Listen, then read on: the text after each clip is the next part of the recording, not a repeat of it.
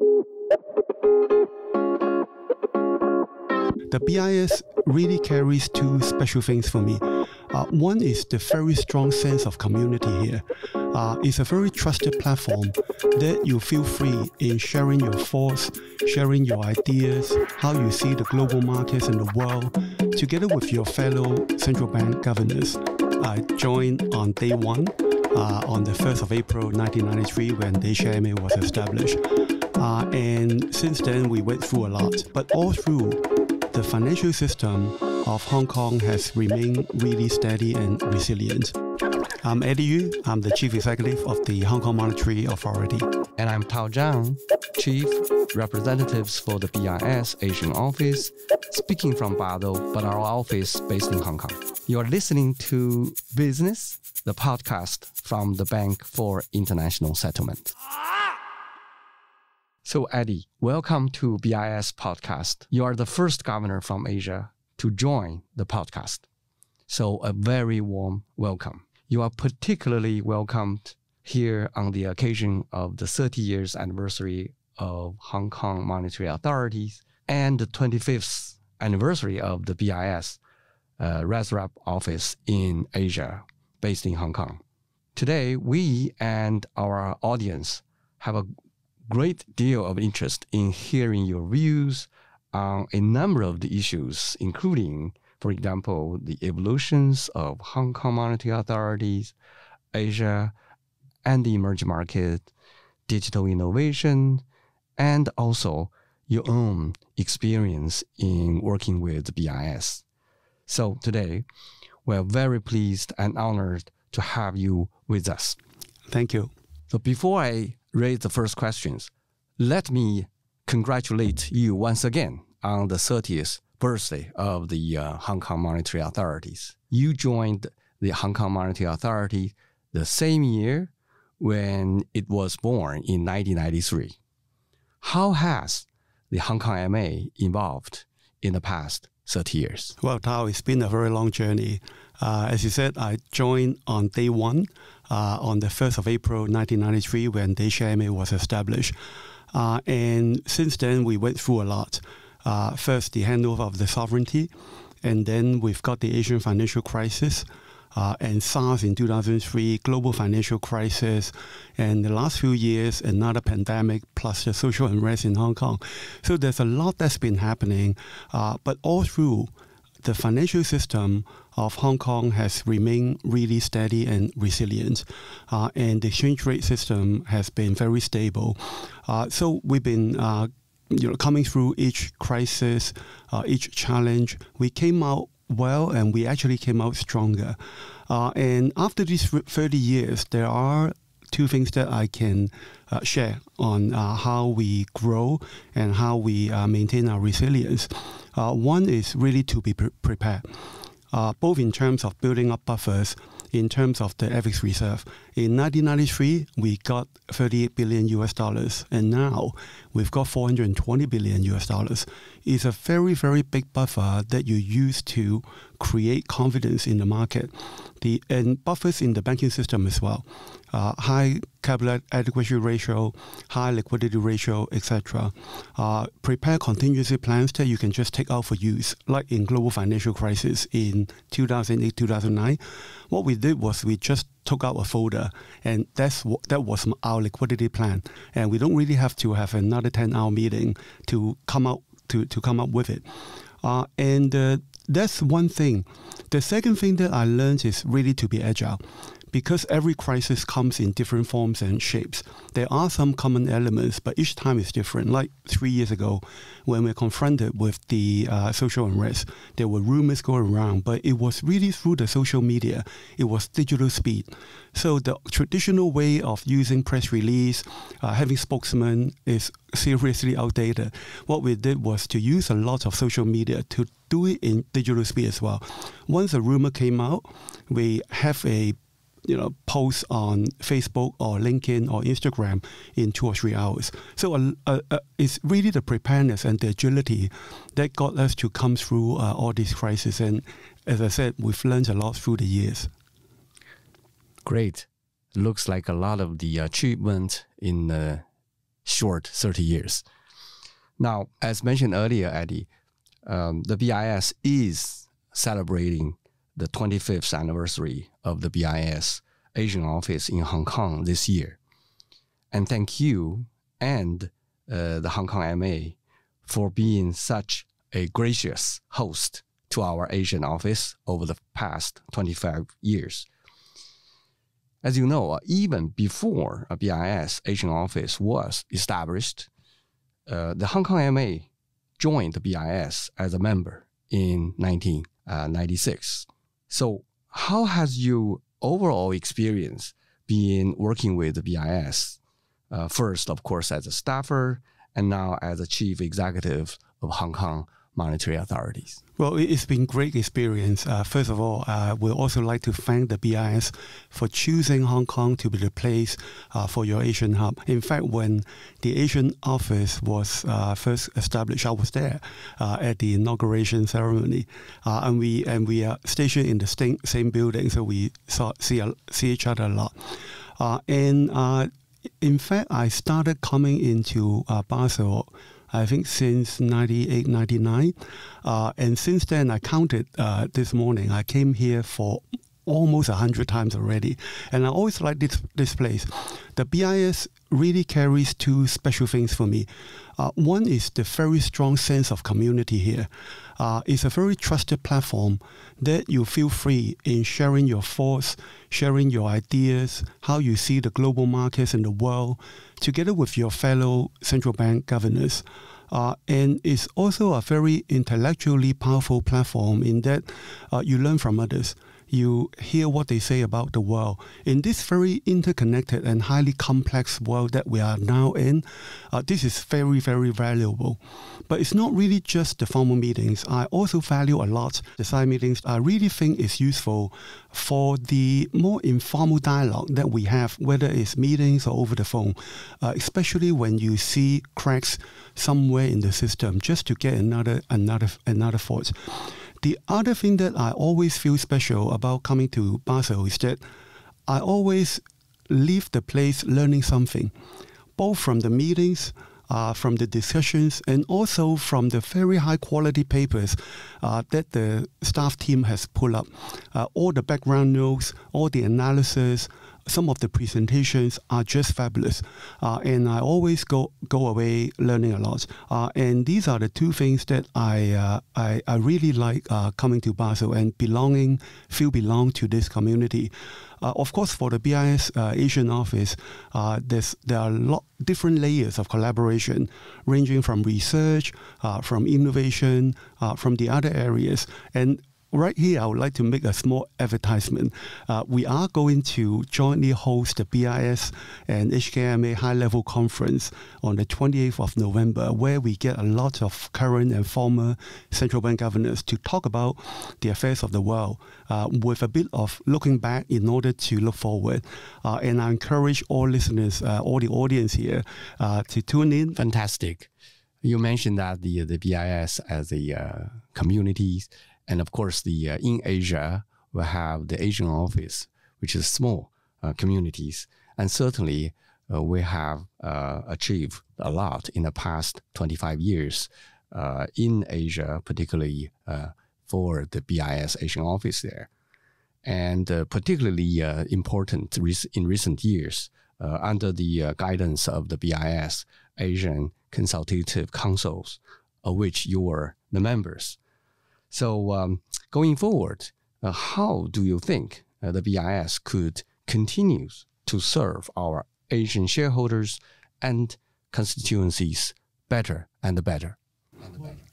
Well, I think the support that the Asian office has been giving to the Asian economy through the ACC has already been very outstanding. Going forward, I think there are two areas that we can collectively do more.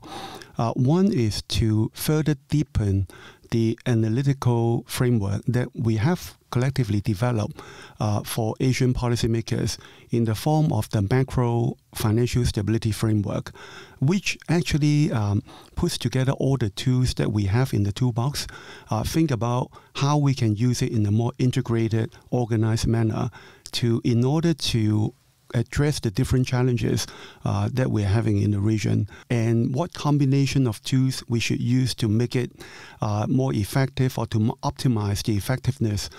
So there could be more quantitative or intellectual work that we can do in these areas that will facilitate our execution of those frameworks. The other area that's been done quite well, especially in the last few years, is the banking services that are given to the Asian economies, and for two purposes. One is, of course, for diversification, and also for investment purposes. It's especially convenient for Asian economies, for example, to diversify into using the BIS products offered by the banking department. And I'm also very glad that the banking department has also put out the Asian Green Bond Fund, which facilitates the Asian economies to recycle Asian capital to help the climate transition in Asia. Oh, thank you. It seems like we have a lot of work to do, particularly for the BIS Asian office. But Eddie, let's stay with Asia a bit more. The region has grown substantially in the past decades and is now the largest bloc in the global economy. So if you were to taking out your crystal ball and look into the future, what do you see are the main trends and developments we should be on the lookout or on guard against in the regions down the road? Well, of course, I don't have a crystal ball, but there are three things that I would think about when thinking about Asian growth in the next few years. One is that Asia will continue to be the engine of growth for the global economy, especially not just in China or India, but also from ASEAN, which is growing very fast. And I think we will continue to play that role, and is important as well. The second thing is Asia will be important in the climate transition. We are a problem because if you look at the current greenhouse emissions, more than half of that actually came from Asia. But we also will be a solution because of two things. One is I think different economies are already having a lot of efforts to transition into a greener society. A lot of financing have been put into that, and Hong Kong has been looking into that as well. We can be the hub to support that transition by using our financial markets, by coming up with very innovative products like blended finance. We can be a solution also because the new technology in solving the climate problem partly also lies in Asia in terms of, for example, the electric vehicle, the new energy that we're seeing in solar, in hydrogen. They're actually mostly very popular in Asia, and many of the new inventions come from here. So we could be a solution. The third thing is innovation. In fact, the first two centers of the BIS Innovation Hub are in Asia, Singapore and Hong Kong. And in future, I think innovation, digital innovation, will continue to be a theme in Asia. Not just about using the most state-of-the-art technology to drive banking business, but also about inclusion. If you look at China and India, the way that they modernize their payment system means that a lot more ordinary people can have access to basic payments and also bank accounts. And for the better use of data, we can also really expand financial inclusion to SMEs in terms of getting loans easier and cheaper by riding on the data infrastructure that we're building across Asia. So I think growth, climate transition, and innovation are the three things that I'll look at. Asia hosted quite a few number of the emerging market economies. So beyond Asia, if you look at the emerging market economy as a whole, the question is how you would see these economies, the outlook. But before we get to the questions, let me congratulate you first on your recent appointment as the chair of the BIS Emerging Market Economy meetings. And you are the first central bank governor to assume this role. So congratulations. In your view, what are some of the most daunting challenges facing emerging market economies in the increasingly complex and uncertain world we are facing today? What can they do better coping with these challenges? Well, first of all, I feel really honored to be asked to chair the Emerging Market Economies Governance Meeting.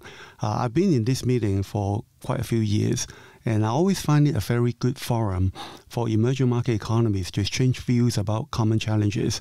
As you said, going forward, it's not a very easy world that we're facing. I think there are two things that I will look at. One is the macroeconomic uncertainties surrounding us. It's not really just growth and inflation. It's also about the increasingly or slightly asynchronous interest rate cycle that emerging markets may have vis-a-vis the advanced economies. When there's likely to be high for longer in the advanced economy, some of the emerging markets are already reducing rates. And this gives rise to questions about capital flows, which is actually very important for most emerging economies. It gives rise to capital outflow issues, which might have exert pressure on the exchange rate. So it's a basket of issues that we will have to deal with, including not just growth, inflation, exchange rate, but also that might actually lead to issues in financial stability, indebtedness, and whether the government and the corporates are able to repay their debt. So I think in this environment, it's all the more essential that we get together and share our experience on these challenges. And that's one. The second thing is really the various disruptions that we're seeing around the world. I talk about climate, I talk about digital innovation. These are all applicable to the emerging markets in thinking about how to deal with these disruptions, but not just challenges, as I said. In the case of digital innovation, for places like Brazil, which has PIX, for Africa, which has M-Pesa, these are actually opportunities that they can leapfrog some of the payment legacies to really give the best services to people. So what I think they need to do is, or we collectively need to do is, one, be resilient, keep the house in order, make sure that whatever that comes to you, you have the ability to face these challenges. Second, embrace changes, whether it's climate or innovation, to find the opportunities from it. And third, deepen collaboration. It's a very interconnected world. For some of these global challenges, we need to work together to find solutions, to find opportunities.